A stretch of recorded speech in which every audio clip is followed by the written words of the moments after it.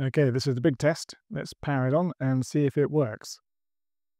Well, that's promising. We have two LEDs, so we've got 5 volts and 3.3 volts.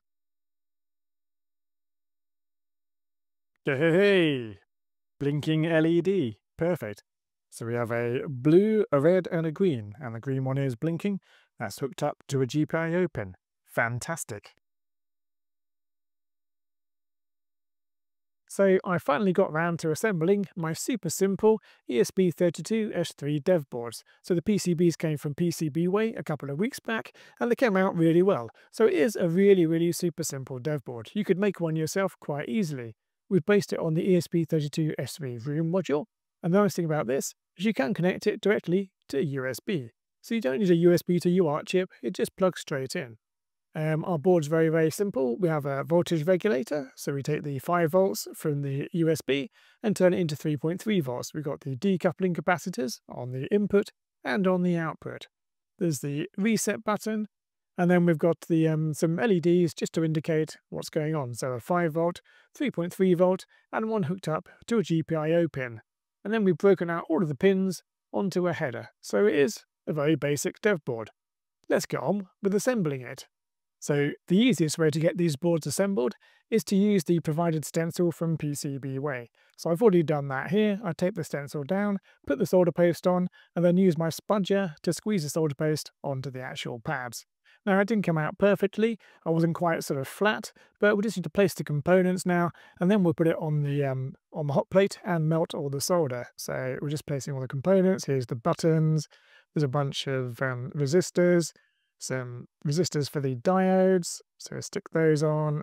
Here's the actual diodes, so I think these are red, green and blue, may have got those mixed up though. Bunch of decoupling capacitors to stick on, and then we're pretty much done. Stick it on the hot plate and heat it up. Everything jumps nicely into place. Now the only bit that didn't quite work, due to a slightly messy solder paste job, is the actual USB socket. So we had a few solder bridges, so just run the soldering iron over these just to make sure that they are connected and there's no solder bridges. Then it's the solid test. So solid, solid, solid, solid, solid, solid, solid, and solid. Okay, so that was using a stencil. Let's do it manually. So I've got everything taped up here. We'll do the more difficult components first. So let's start off with the USB socket. I'll switch over to the microscope for this. Okay, so we're under the microscope. Everything's lined up nicely. We'll add some flux. Now some of these pins will be tricky because there's quite a big ground plane. So we may need to kind of add quite a lot of heat. So what I might do is start with some of the pins in the middle and work my way out. That way the board would have got warmed up, so when we hit the end pins, they'll be nice and hot. So let's make a start on that. So I've got my soldering iron here. Hopefully you can see all this as well as I can. 1 pin, 2,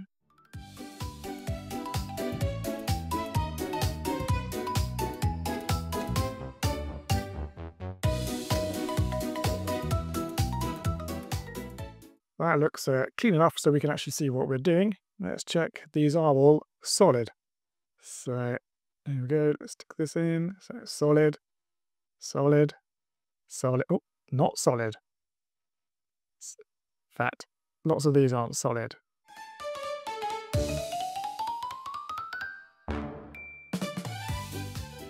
Okay, solid test Mark 2. Solid, solid, solid, solid, solid, solid,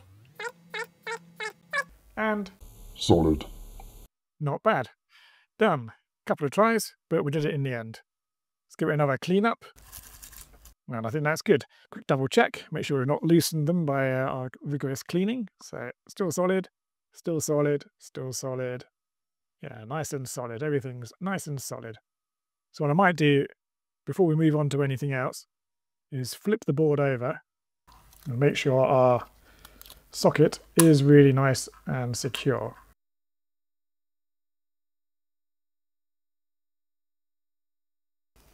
So there we go, nicely secured. Let's move on to the next part of the board, which will be the soldering of the ESP32 module. So we'll do that next.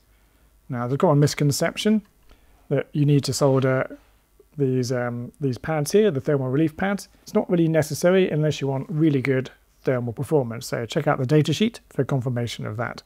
But we'll just solder it on the actual pads around the edges. So that's next, solder up the ESP32 module. And the trick with soldering these up is to get the alignment right. So let's align these and the bottom ones. And what I'll do is I'll tape this down and then we'll just solder one pin whilst we're pushing down on the module. And hopefully we'll get it all soldered up nicely. So let's just get this alignment nice.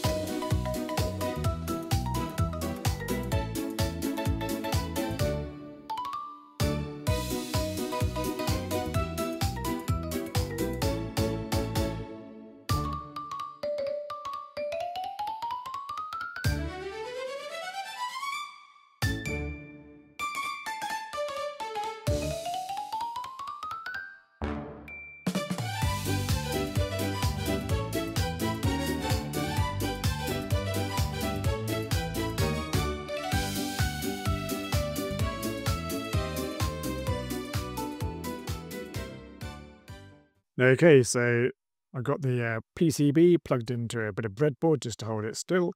Let's try plugging it in and see if it works. So let's get the USB connector in.